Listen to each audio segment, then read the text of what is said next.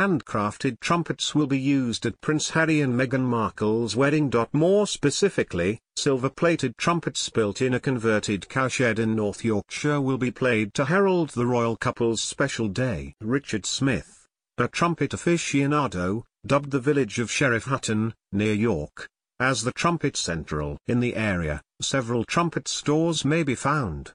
It's a beautiful cowshed in a very nice part of England, he told ABC. Smith runs one of the companies in the village called Smith Watkins with his technician Richard Wright. According to Smith, they received an order from the Ministry of Defence for 20 new trumpets that will feature improved acoustics. They did want more bling on the instrument, more silver rings and also the royal coat of arms so the whole instrument would last 20 years irrespective of which monarch is on the throne, he said.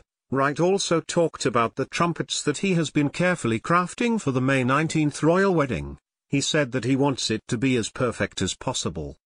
It's a special instrument that's going to be kept, not just for the wedding, it's a state fanfare trumpet, he said. Wright revealed that there are 42 parts to each trumpet and crafting one from start to finish would take about a week.